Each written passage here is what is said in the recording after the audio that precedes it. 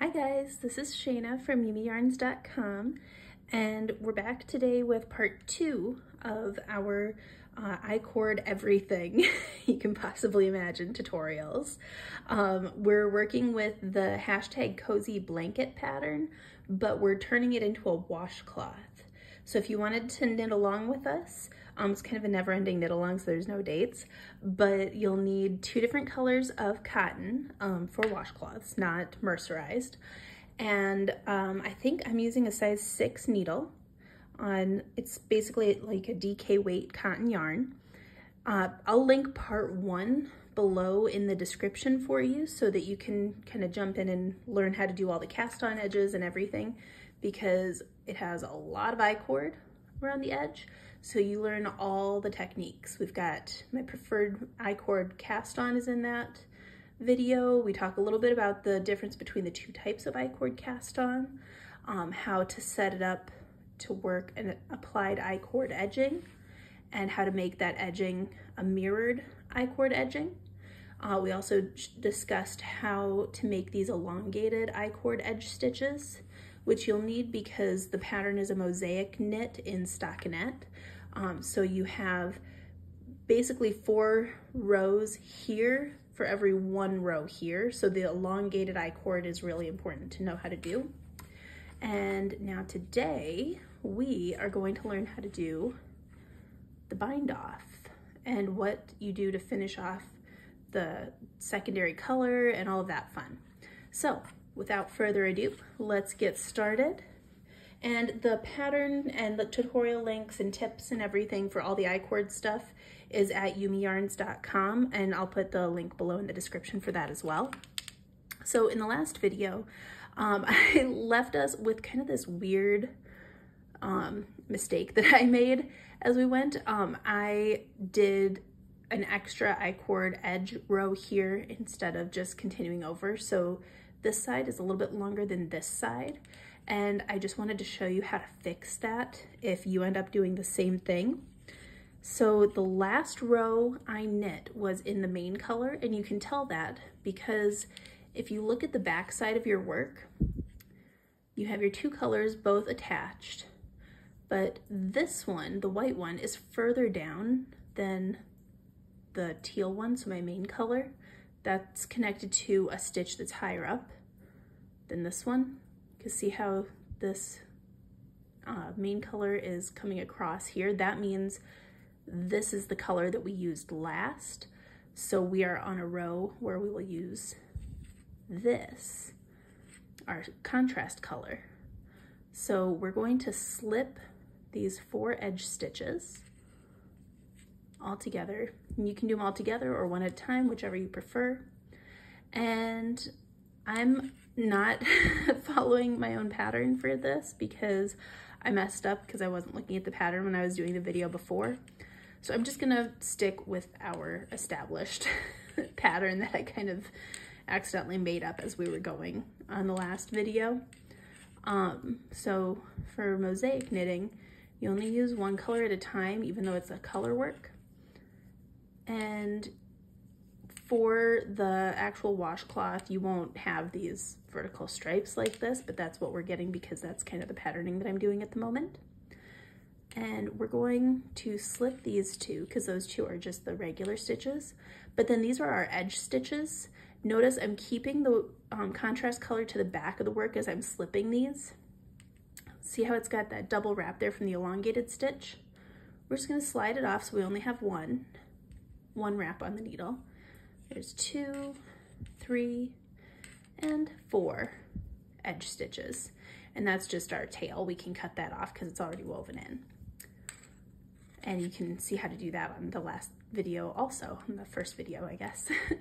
So now we're going to turn our work, keeping our yarn to the back. And since we're not working these stitches, these edge stitches, we're just going to slip those again. Same thing with these first 2 stitches. And we're just going to purl across here. And we're going to slip those ones, always keeping the working yarn, to the back of your work. if you're doing a garter stitch mosaic, which a lot of them, like if you look at any of the pressed flowers type patterns, those are mosaic in garter stitch fabric. That, if you're doing that, it's just like normal garter stitch. You'd hold the working yarn to the front of the work when you're working across the back side.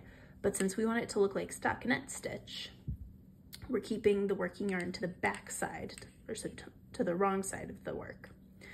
All right, and we're gonna slip our edge stitches as if to purl. And now we're going to pretend that our washcloth is done, and we want to cut our contrast color.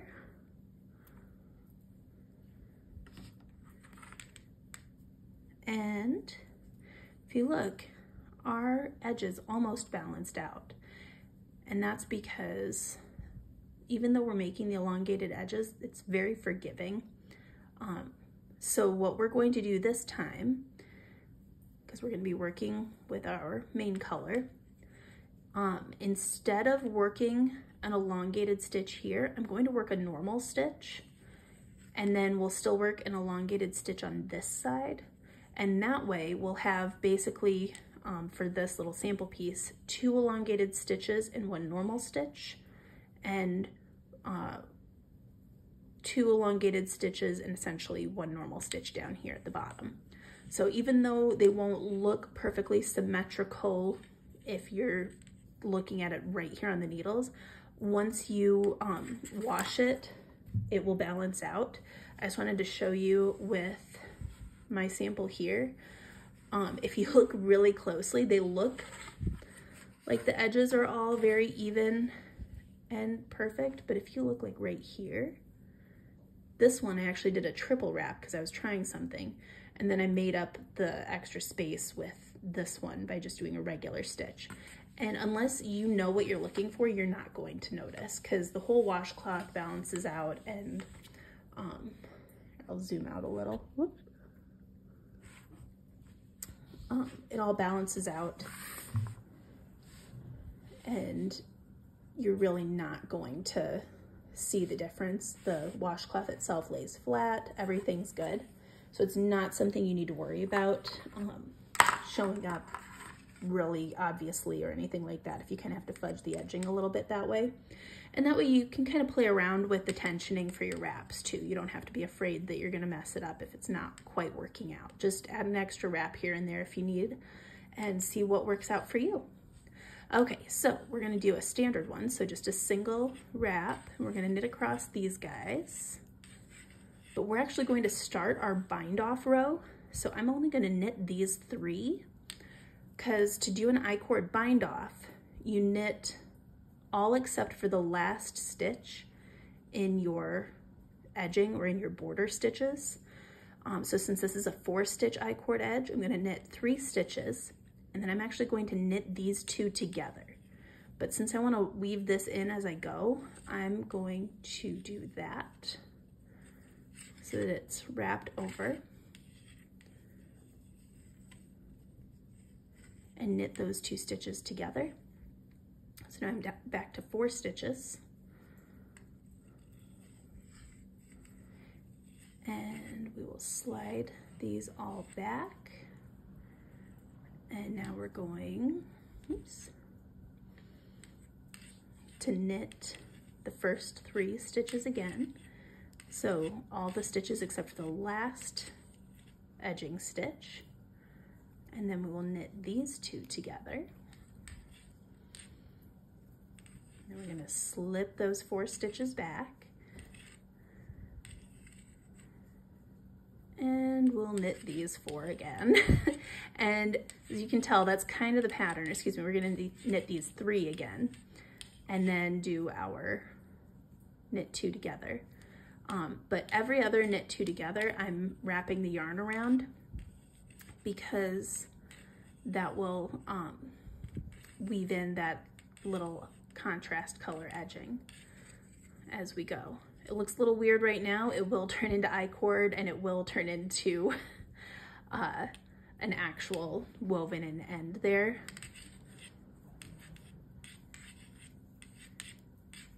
just a little bit because we only have a few stitches.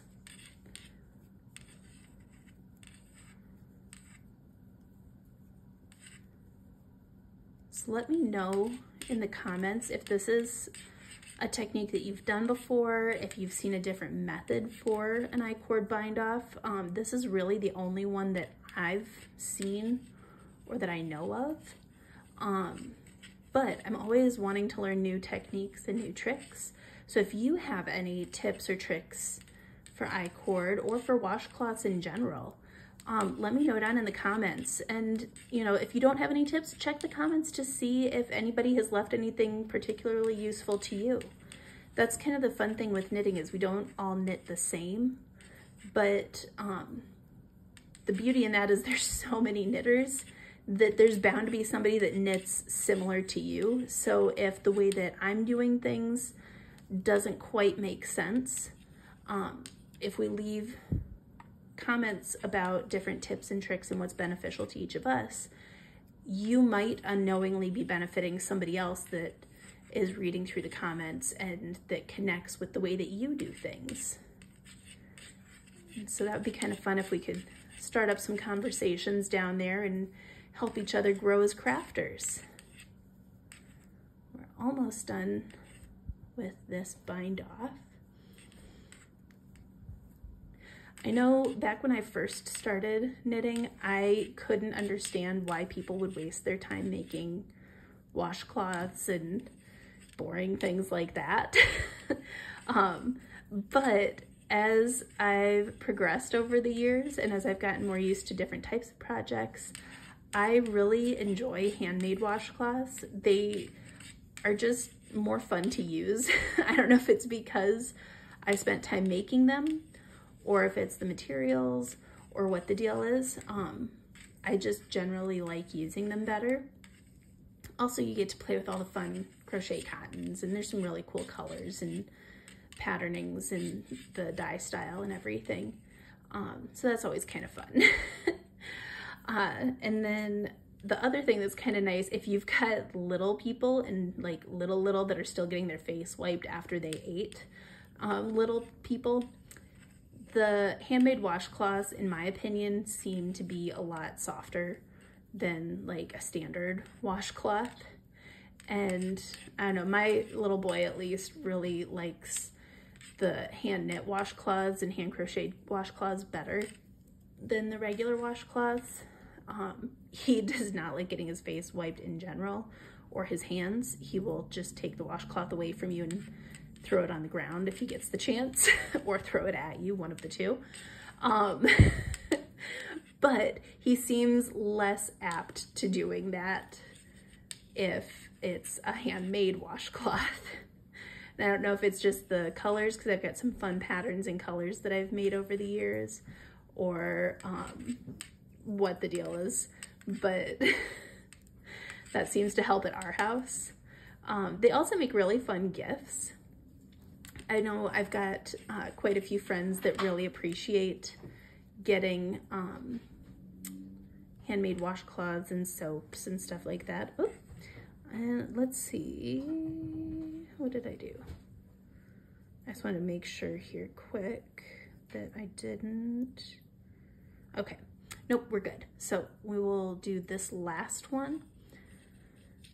And I think that contrast color is woven in enough. We're just gonna leave it.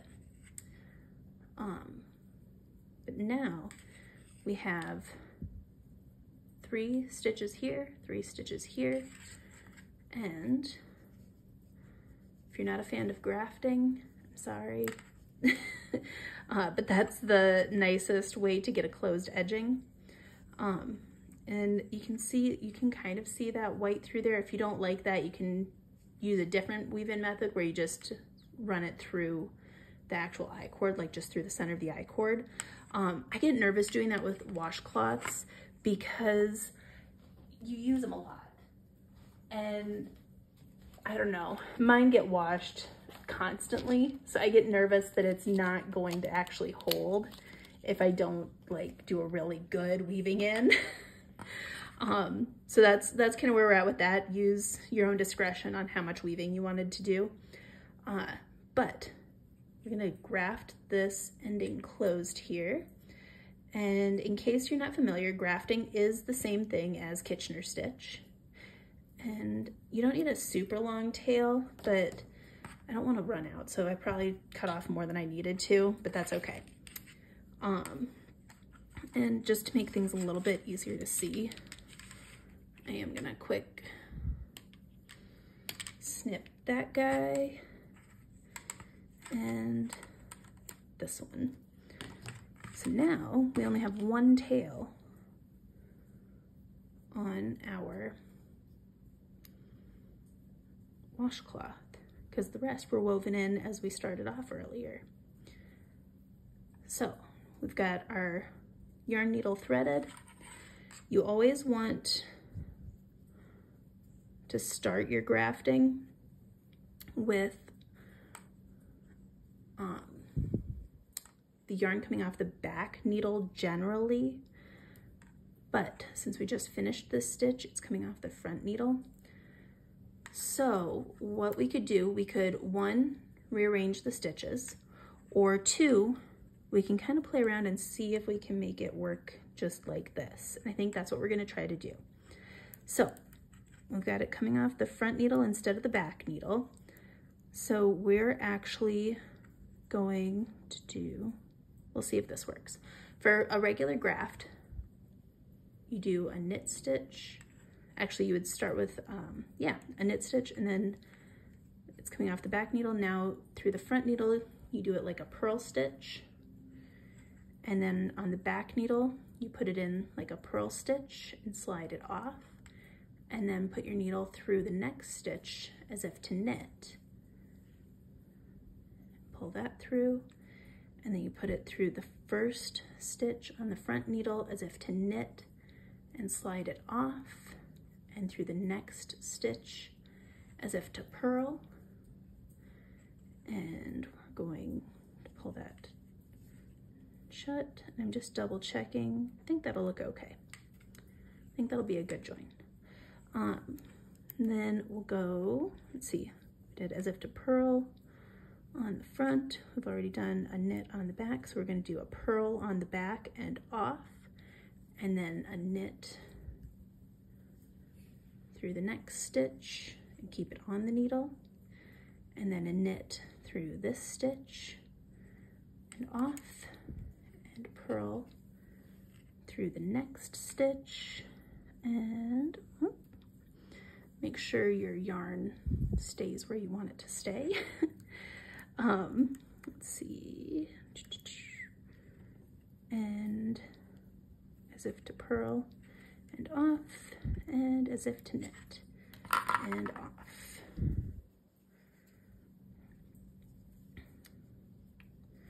And you'll see, because we have those elongated stitches on the edge there, it does take a little bit of kind of finagling it around, but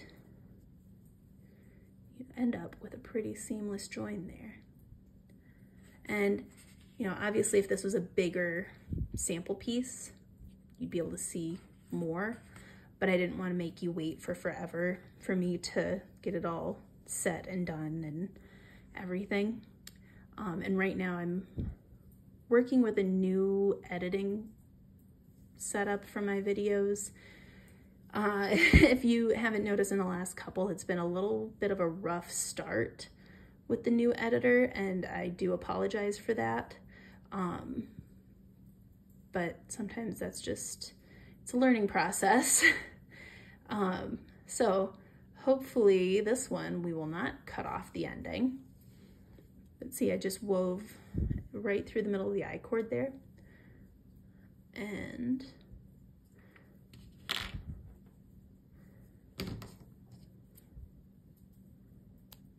now we're just gonna cut it. And I know I just said that I didn't want to do this on a washcloth, but I wanted to show you this technique, and clearly this is not a real washcloth. So I feel like I'm safe showing you that on this little mini version.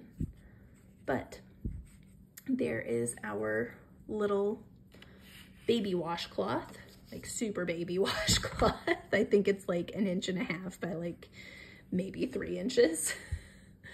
But now you kind of have an idea for all the different techniques for binding off, for creating applied iCord, casting on, all the things. We even covered how to do just plain iCord, not an iCord edging. You can convert it into an iCord edging, but that's in the first video and we go into more detail there. But I hope you guys enjoyed this. If you got value from it and like these kinds of tutorials and would like some more, please leave a comment, like the video, subscribe, hit the notification, you know, all the things. Basically, I could really use your help getting the algorithm to push out my videos to more people so that I can it makes sense for me to take the time to keep making these tutorials. I like making them, but it does take time out of my day, and so it's nice knowing if you guys are getting some value out of it and if it's worth me spending the time making them. If you have suggestions for how I can make them better, let me know.